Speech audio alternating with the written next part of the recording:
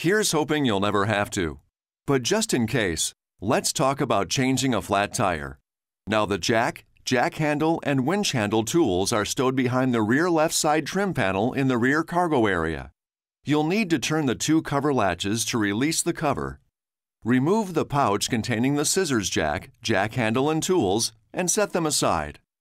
Okay, now let's remove the spare tire.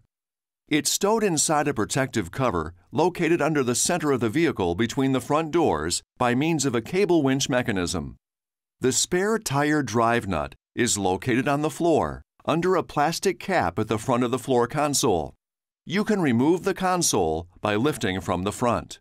You'll need to assemble the spare tire tools into a T-handle and place the square end over the spare tire winch drive nut. Go ahead now and rotate the nut to the left until the winch mechanism stops turning freely. This will lower the tire to the ground and allow enough slack in the cable so you can pull the spare tire out from underneath the vehicle.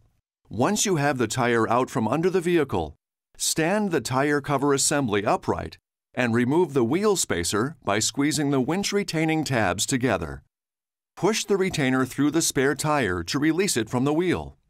Now you're ready to loosen, but do not remove the wheel lug nuts by turning them to the left one turn while the wheel is still on the ground. Make sure you're parked on a firm, level surface safely away from traffic. Avoid ice or slippery areas. Also, make sure the ignition is off, the hazard lights are on, and the parking brake is fully set. Blocking both the front and rear of the wheel diagonally opposite of the jacking position is also a good idea. If changing the right front tire, block the left rear tire. There are two jack engagement locations on each side of the vehicle body. Do not raise the vehicle until you are sure the jack is fully engaged. Raise the vehicle only until the tire just clears the surface and enough clearance is obtained to install the spare tire. Remember, minimum tire lift provides maximum stability. You can remove the lug nuts and pull the wheel off the hub. Position the spare tire on the vehicle with the valve stem facing out. The vehicle could be damaged if the spare tire is mounted incorrectly. Reinstall the lug nuts with the cone-shaped end toward the wheel. Lower the vehicle by turning the jack screw to the left. Once on the ground, you can finish tightening the lug nuts. Alternate lug nuts until each lug nut has been tightened twice. Maximum effort should be used for final tightening of the lug nuts.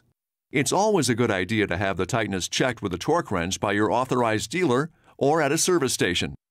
Now, place the flat tire and compact spare tire cover assembly in the rear cargo area